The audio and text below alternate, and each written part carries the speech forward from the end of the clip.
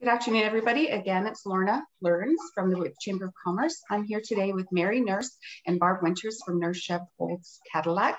And I'd like to ask you a few questions so the membership can get to know a little bit more about your organization. Mary, Nurse Chef Cadillac has been around in business for 55 years and also a Whitby Chamber member for 55 years.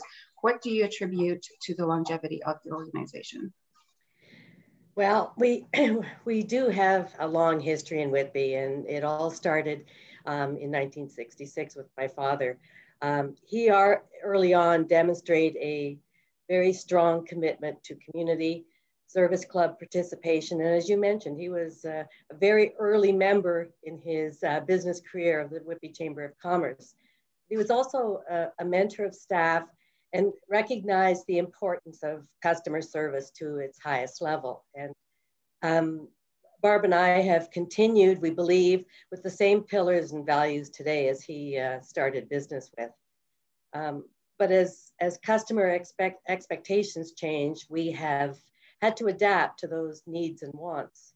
For example, it's hard to believe, but 10 years ago, we opened our Express Lube Lane.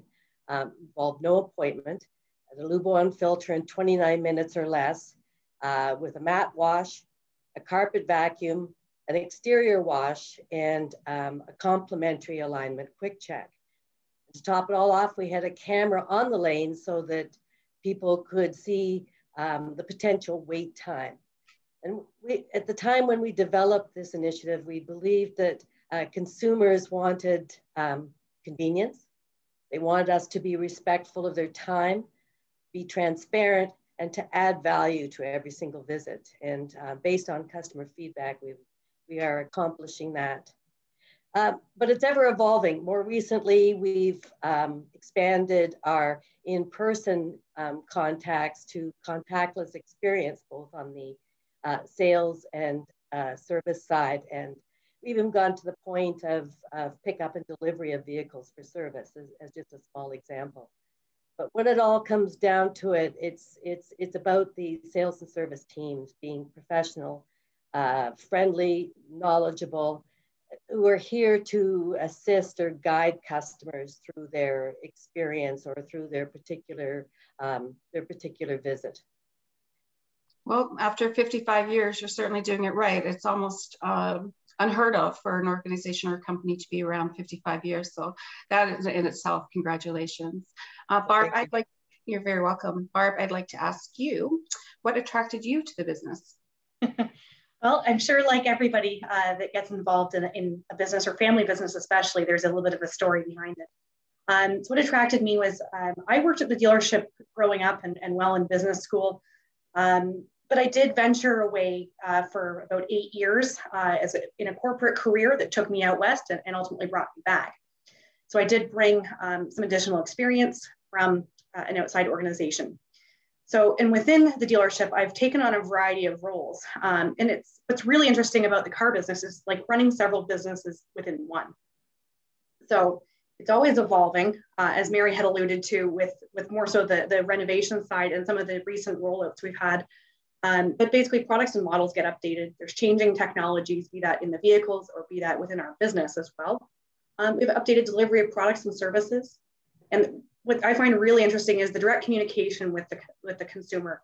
You can share in their excitement and you can help them to resolve their questions. And ultimately, the objective is that everyone's leaving completely satisfied with their service visit. So really, it's the people that attract you to the business, and ultimately, it's a really interesting business to be involved in as well. That's good to know, and you're definitely known for your customer service. So thank you for sharing. Mary, what do you like most about the automobile business? I think there's a number of things. I'll mention a couple, and Barb can mention a couple. I think for me, the number one thing is our passionate staff, which of course reflects on the opinion of our customers. But I think the second biggest thing that I like is working with those from various Whitby community organizations or Durham region organizations, trying to change the lives of others. And and having the opportunity to actually meet some of the beneficiaries of either financial assistance or sweat equity assistance. For me, those would be, I guess I mentioned 3. So Barb, would you like to add to that? I think it just goes back to that constantly evolving or constant change that happens within this business. I think that that's something that you come in and so often there's something that's, whether it's a new program, whether it's new technology, whatever, there's always something that's changing. So you're always trying to figure out that, and then obviously as well as what's next. So, but certainly the customer interaction, the community relationships you get, those are all amazing things. Always a different day. And lastly, with regards to the company, what is it like working as a mother-daughter team? I go first. We both did something else early in our careers. And so, particularly with Barb, that's one of the things that we talked about in advance of her possibly joining the business. I think there has to be some distance in the workforce before you start actually working together. I was at the point where technology was starting to beat me, and I certainly needed some assistance. And it's certainly the time when Barb came here, I was thrilled that she joined the company, and she came at a time where her expertise was of so much value and made such a difference in our organization. On a day-to-day basis, if you were up here listening to us on our second floor with the general manager, I think we drive him crazy with our yapping back and forth, but we have fun every single day. But it's productive. It's productive. And from my perspective, Mary, as I know her at work, is an amazing role model. There are so many things that I've learned through her about obviously running a business, because in a corporate career, the way that we are working, obviously there's a degree of obviously responsibility in working with a manager. But when you step into this type of role where you are involved in more facets of the business, you really do rely on those around you. And certainly from her perspective, she has absolutely been a wonderful role model. That's lovely. Lovely to hear. And thank you, Barb. We've never had this conversation before. Here for ladies. And now the membership learned quite a bit about your organization. I'd like to go ask you each more of a personal question so we can learn a little bit more about you guys. Barb, now that Ontario is slowly reopening, what is it that you're most looking forward to doing?